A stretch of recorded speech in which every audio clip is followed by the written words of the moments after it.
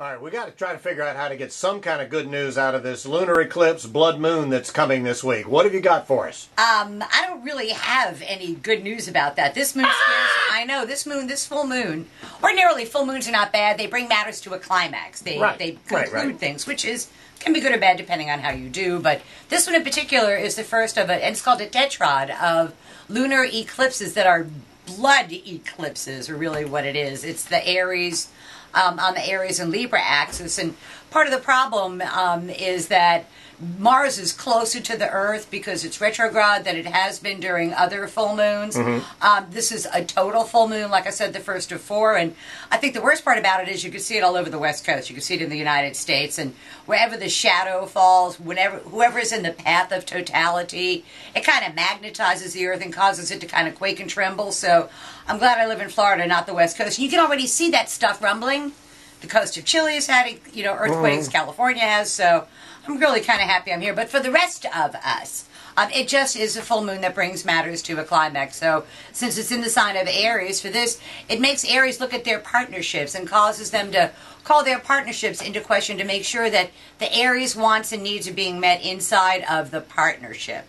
For Tauruses, this is a full moon that makes them take a step back and reevaluate where they've been over the last year or so, and where it is they want to go to, and how it is they want to get there, and who it is they want to get there with. And for Tauruses, actually, it's more about humble service, which is what they've kind of been doing, and they're just about over that. They'd like to get some recognition for the job that they do. For Geminis, this particular full moon is in their 5th house of love affairs, children, amusement, sports, and pleasures, and their 11th house of hopes, wishes, goals, and objectives. And I always read that as a toss-up between old loves and new loves. Not just necessarily romantic loves, but what is it that you love? And I would pick, in this case, old love over new love. For Cancers, 10th house of career and public standing, the spotlight is going to be on them and the job that it is that they do. And they're going to have to choose between work and home. And I got to tell you, this time, ordinarily I'm a big fan of choosing home, but this time Cancer really needs to choose work.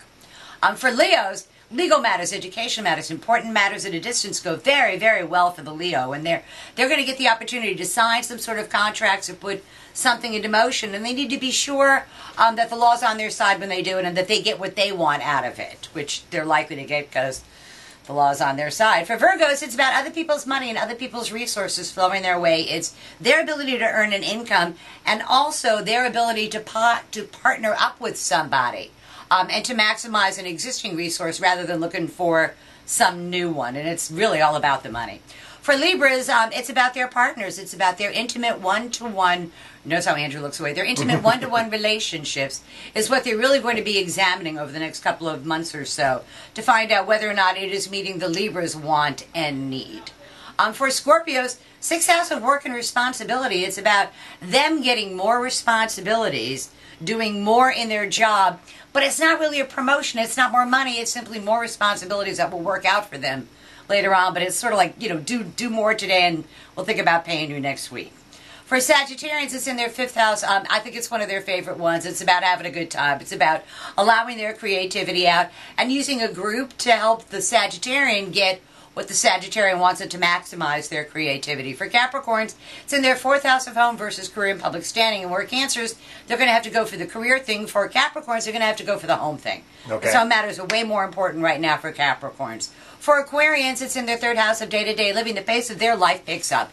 They get places to go, people to see, more things to do, and a lot more short distance, short duration travel is in store for the Aquarian. And then for Pisces, the last sign, it's about making more money. And they really have an opportunity to make more money. And they can't just sit around and wait for it to happen. They need to be proactive about that, and they need to be the instruments of it. So that's tomorrow's news today for the 12 signs of the zodiac for the lunar eclipse that we're going to have on Tuesday. So I understand it's Tuesday morning, about 3:45 to... Yes, it actually, it starts at midnight is actually when it starts. Midnight on Monday rather than midnight on Tuesday is when it starts. So Tuesday morning. I'm not going to see it, but odds are you and Andrew are going to see it because the peak of totality is about 3 o'clock in the morning, and it's right about the time you guys get up. And so blood moons always scare me because the reason they're associated with the bad omen is blood and death usually accompanies that kind of a thing. So hopefully not here. Better news next week. Next week, much better news. See you then. Always a pleasure.